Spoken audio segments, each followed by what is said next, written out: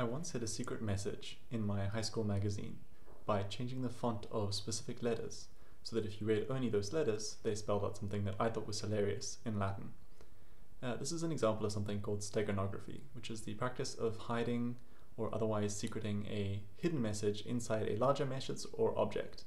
It has a long history. I can recommend this Wikipedia article, but today I thought we'd bring it up to the modern era by looking at how we can do this with a large language model. So in the notebook, which will be linked below, we're going to load up Meta's Llama 3.8b model. This is a language model, and we're going to first see exactly how we can produce text with such a model. So here we have a piece of text to start.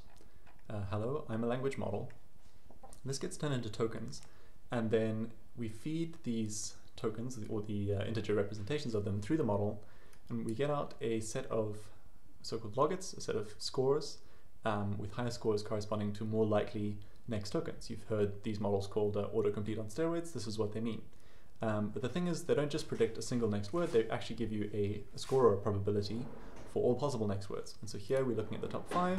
The most likely next word in this case is and if we choose that, we can then add that to our inputs, feed all of that through the model again, and see what the next predicted word is, and so on. So we see here and, then I, then apostrophe m as a different token, here, then 2, and so on. So this is how we generate text.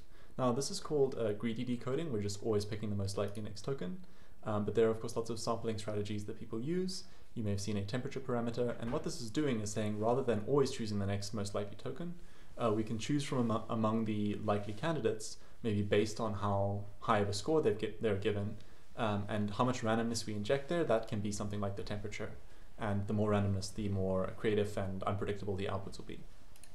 But we can also just have like direct control over this. So for example, in this case here, what I can do is instead of always picking the most likely token, I can alternate between picking the most likely and the second most likely. And so if we rerun this, we're now looking at those candidates, saying I'll choose but this time I is the most likely, but today is the second most likely, and since we say every second one I'll pick the second most likely, the next token is today. And so from here on we've diverged from that original input sequence. And so today I apostrophe LL, so now we're getting a slightly different completion, right? But importantly, it still looks somewhat believable. And you could add things like, if there's one obviously correct candidate, like here, this one is assigned 70% probability, the next highest is 5% probability, maybe there's some threshold where you say, look, maybe we'll always pick the obvious next candidate if there is one, but if there's lots, 20%, 13%, 12%, that are similar, maybe we'll be able to choose between them. And so this comes into play when people are talking about watermarking LLMs. Having secret rules for how you choose these tokens is one way to embed a hidden watermark that says, hey, this text was generated by our language model. But there's no reason we can't also use this to hide messages. And so in this next section here, all I've done is create some simple code with the help of Claude Sonnet. And this is going to take in an input string and encode it into binary. We're going to use 5 binary numbers, 1s or 0s, for every input character. So you can see here when I run this with hello world, this gets encoded into the string of numbers, 1s and 0s, and decoded back into hello world again. So let's change that. There we go. Okay, so I bet you can see where this is going. We can have a 1 or a 0 and a bunch of those representing some string. We can choose the first or second most likely token. We're just going to run through that same kind of generation loop as before, given an initial prompt and a secret message. We'll turn the secret message into binary, and then we'll use that to decide whether we're using the most likely token or the second most likely next token. And so if I run this, it does take a little while because it's having to do one forward pass through the model for every step. But when this is finished running, what we'll see is a message that looks like a harmless and general completion of this initial starting prompt. But hopefully we're able to encode our secret message in there as well, such that somebody who knew to use our decoding scheme, like figured out how we've done this, could be able to pull it out, but on first glance, there's no even visual indication that the message is there at all. This is different to encryption, where you want to hide the message and make it completely unextractable, but it doesn't necessarily give you something that looks innocent. So an encrypted message might look like a random string of symbols, and then even if someone can't decode it, well, they can say, hey, this is suspicious. Whereas steganography is all about looking innocent, but then having that hidden meaning there underneath. And of course, you could also encrypt your message before you hid it within the larger message, so the two kind of play together. All right, so here we have our hidden text.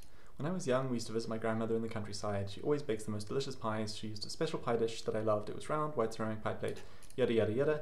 No hint of hidden message here. So how do we decode this back? We just do the inverse of what we just did. We're going to look at the predicted probabilities for all of the words and see, is this the most likely or the second most likely? And that's going to tell us whether it's a 0 or a 1 respectively. Now the nice thing is for encoding, we had to keep adding the word to the sequence and then feeding the whole thing through again so that it could make a prediction for the next word.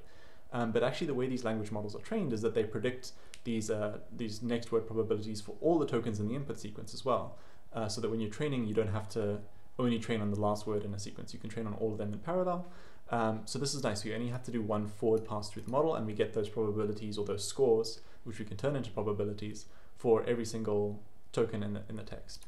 So we only do one forward pass. The decoding is much quicker than the encoding. And if I feed through that encoded text, we can see here we have roughly our message. There's some extra nonsense tokens at the beginning because remember we started with a prompt that didn't have any hidden messages. And so you can always just specify an offset and say, hey, start from the 25th token and decode from there. There's also going to occasionally be the odd typo or mistake. I don't know if this is due to special tokens in the string or encoding and decoding not being perfectly symmetric. I'm not 100% sure, but the message is there, it's readable, and you could add error checking or be a little bit more cautious using skip hidden tokens equals false and so on. Okay, so this is great. We've managed to do Steganography.